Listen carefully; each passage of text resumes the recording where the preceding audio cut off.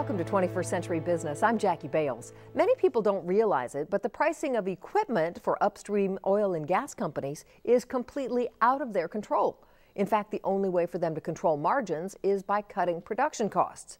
Well, making this happen is the specialty of INTECH Process Automation, and we have INTECH President Eric Fiddler here with us today to discuss the topic. Welcome, Eric. Well, thank you, Jackie. It's a pleasure to be here. Eric, can you tell us more about the challenges that upstream oil and gas companies face when it comes to creating healthy margins today?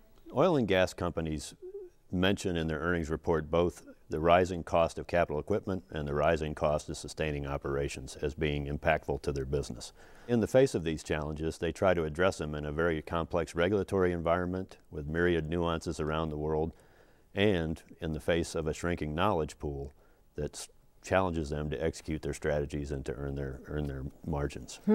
Well, with these requirements, what solution does INTECH Process Automation offer to help these companies? From a perspective of capital projects, INTECH first helps with people that brings expertise to their design of process automation so that they get the right degree of automation that they require for their systems. Then, as we execute the projects for them, we have a modular approach to project execution that drives down cost and helps them achieve their targets of schedule and budget. From an operating perspective, we provide people that help them run their automation systems as the facilities produce. Oil and gas prices are constantly under pressure. Since oil and gas companies have no control over these prices, the end user can only increase their margins and bottom line by reducing costs and maximizing production. INTECH automates processes. We're a control system engineering and system integrator, and we provide solutions to the oil and gas sector, both foreign and domestic. INTECH works directly with the client and the end user throughout the duration of the project. In every progress report, we have a meeting with the client.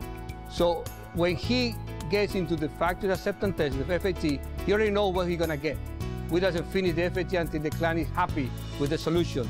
We do not produce what the client wants, what the client needs, which matches what he wants at the end. INTECH leverages its rich domain knowledge of oil and gas to develop innovative solutions to answer future questions today. What does INTECH see as the future of automation in oil and gas? And what are you doing about it right now? The people they're hiring today are used to a collaborative environment. They're used to instant answers to challenges. They're used to be able to pick up a tablet or a smartphone and go find an answer to their problem. And we need to empower that from the large data pool that these customers have. And INTECH today is leading the way with solutions for compressed natural gas stations and solutions for oil and gas production at the wellhead, where we leverage cloud technology to gain visibility and provide customers a way to manage their asset affordably. Wow.